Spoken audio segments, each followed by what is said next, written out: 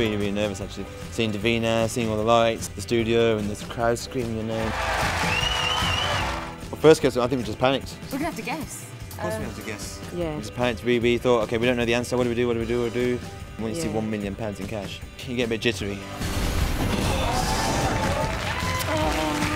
Actually, then I thought, look, you've lost half of it.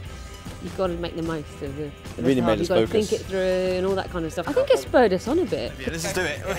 So it did focus our mind a lot more. Let's go for it.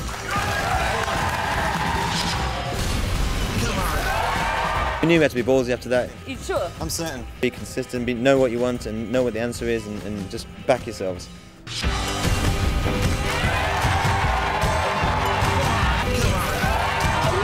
It seemed like we were riding some sort of luck or some sort of wave, whatever it is, you know, on a roll. This is it.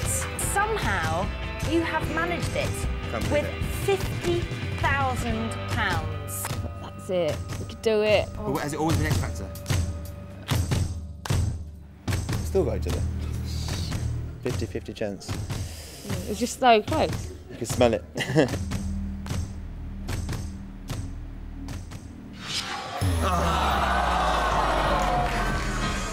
So close. It is frustrating, 50 I can pretend it doesn't hurt. Yeah, it was really close, but yeah, you know. The winner takes it all.